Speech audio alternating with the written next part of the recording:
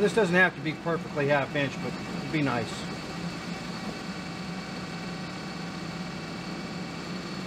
Okay, that's gonna work with it. Iron sharp there. Switch tools. Stick out a little bit far. Space. I want the space to be relatively nice to the main surface. I'm letting it out through. Right corner.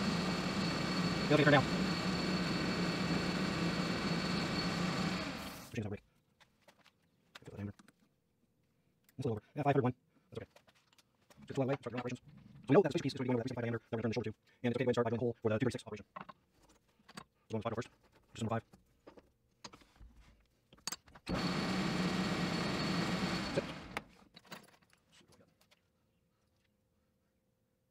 I know we have a couple of holes, we're going to go in there. I got a small drill here. It's pretty close to size, so we're going to watch this pretty close. Start with this one.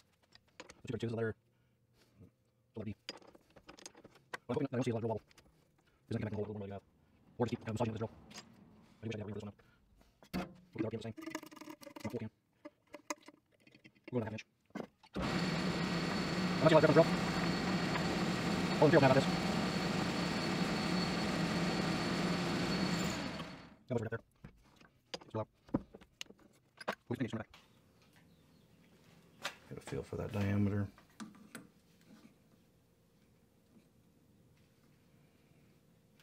It's a little over. Yeah, 501. That's okay. So we know that the spacer piece is going to be going over that 375 diameter that we're going to turn the shoulder to. And it's okay to go ahead and start by drilling the hole for the 236 operation.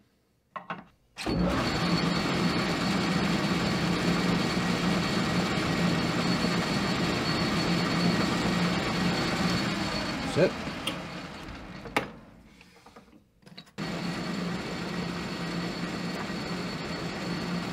I'm not seeing a lot of drift on the drill.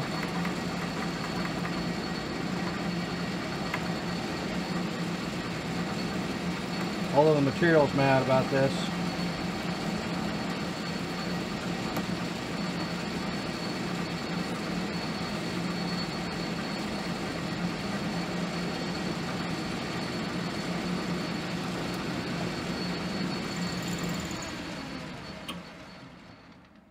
Got most of our depth there. Take this drill out. All right, so we have our pin gauge set out, and we know that 236 is our high. So 236 pin doesn't want to go. Let's try our 232. 232 is not wanting to go. 231. 231 pin is kind of not bad. It's about a 231 goes. So 231 goes, 232 doesn't, which means we have 5 thousandths to take out of this particular hole. Here's my pin gauge set that I use. It's just a reference pin gauge set. It is complete from .061 to 250. That's all I've got, and it was already marked red when I got it. I haven't cleaned them all up, but they work well, and they're good for reference. I don't have it's one of the better ways to check a hole than just jamming a pair of calipers in there. You got the 231 pin here. Got a nice hole. And then the 232 is not wanting to go into that hole. Yeah, it's kind of, if I force it, it'll start.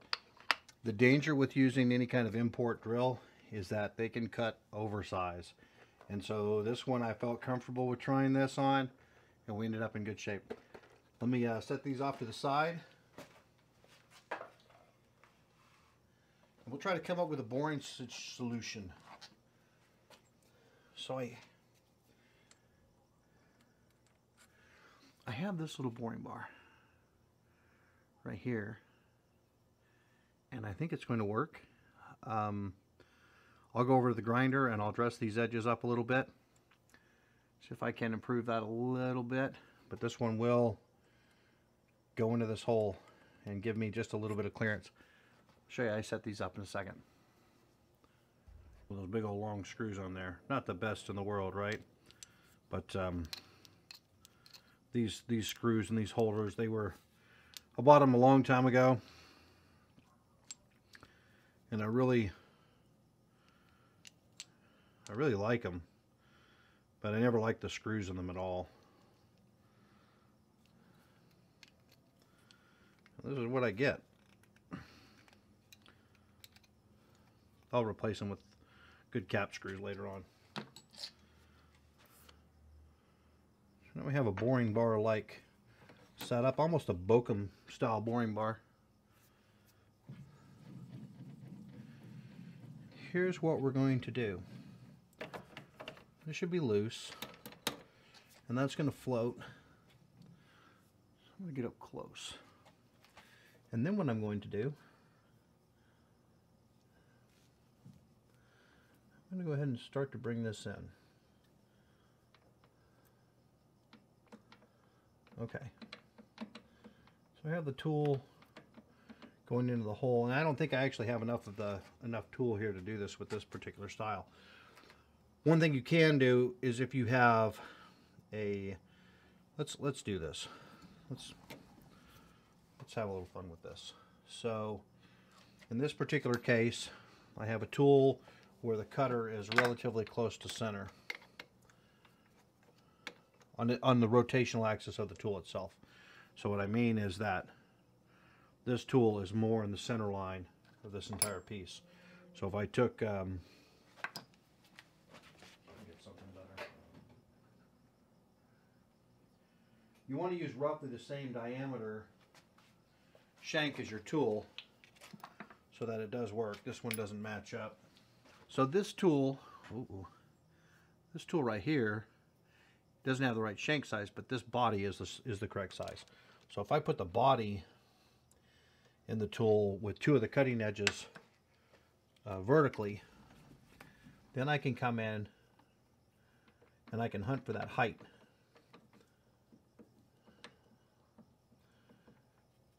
That's the height I want this tool at. And I can close it down, back this out, take the tool that I was aligning the height with, and then get my original tool back in.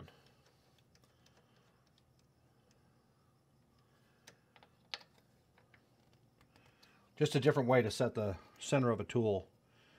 And tools can be high and low as long as their orientation is correct. And that can change how your cut comes out. Let's give this a little more space. We'll take a look. I got a little headlamp on.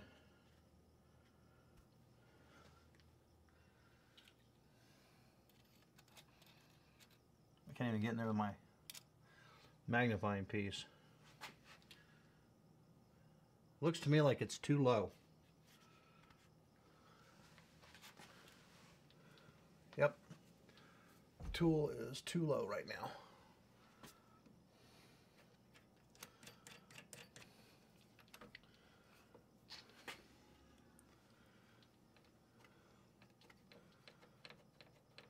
I see. It's angled down a little bit than what I had anticipated compared to the other tool.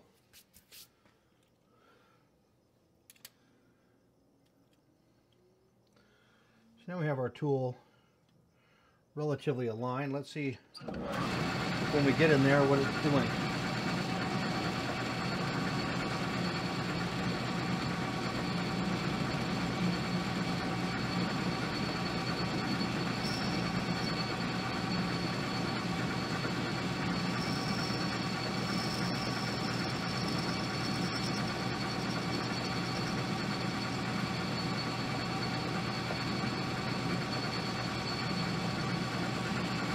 You can see it started to rub back here on this part.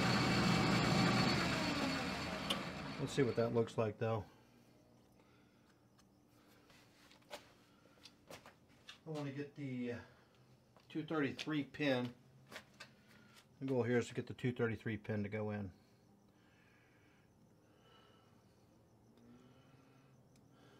Starting. So I'm using the compound cross slide, I'm set at 45 degrees.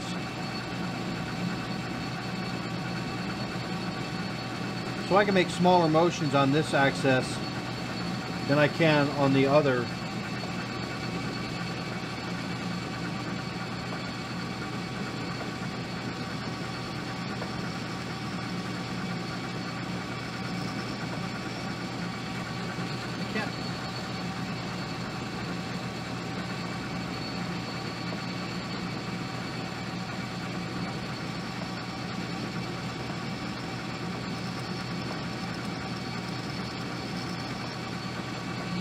It's almost acting as if it's set up too high right now. That's the problem with this. See, that's too loose now, and I'm gonna change over to a slightly different bar, I think. I have this one to try. I'll have to foots with this one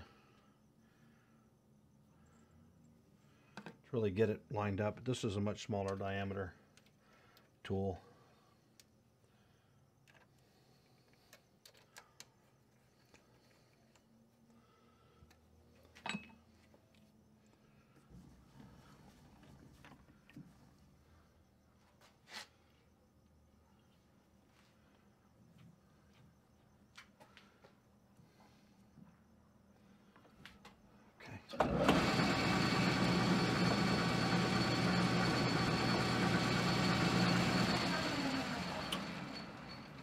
Get a color mark inside of there.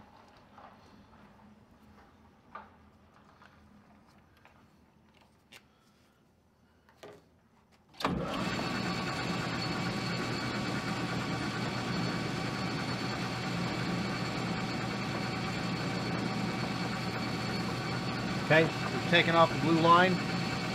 That's really hard to see now. Let me move you guys. Yeah, and all the futzing around with the boring bar, 237 pin goes. So we've got 1/1000 clearance over the shaft right now. 238 pin will go. So we're a little larger than what it needs to be. I think that's acceptable. I'm not going to try to remake this guy. Okay, so now what we're going to do is we're going to turn the shoulder down to 375, -1 at the most, and we're going to take it back 100 thousandths.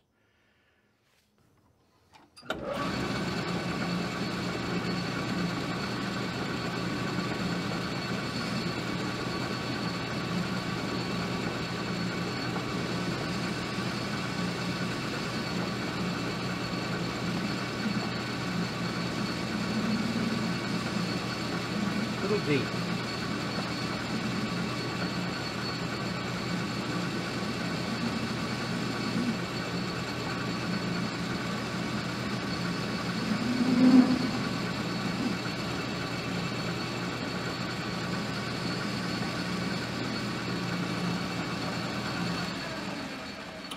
So we're going to check both our depth and our diameter roughly.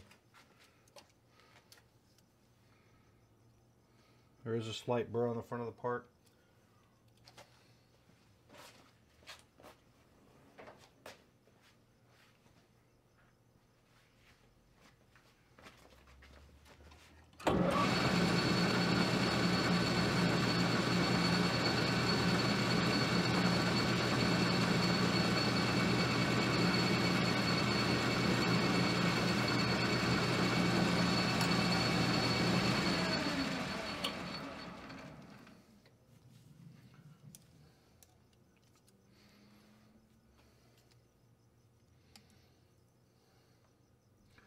So right now we're 70 thousandths in. I need to go 30 more.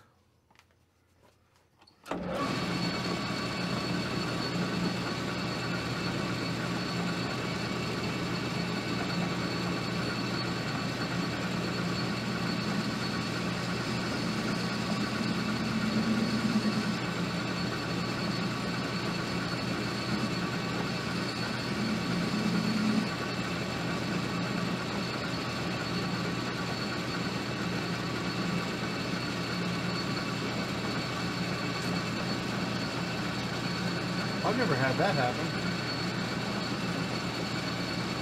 My hand wheel's not engaging anymore. I lubed it up, but I don't know what the heck is happening. It's just not turning anymore. Like I must have sheared something.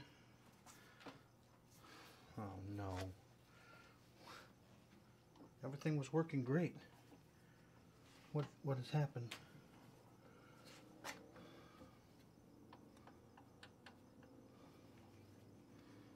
It's not even engaging with the gear. I can feel the gear underneath the rack.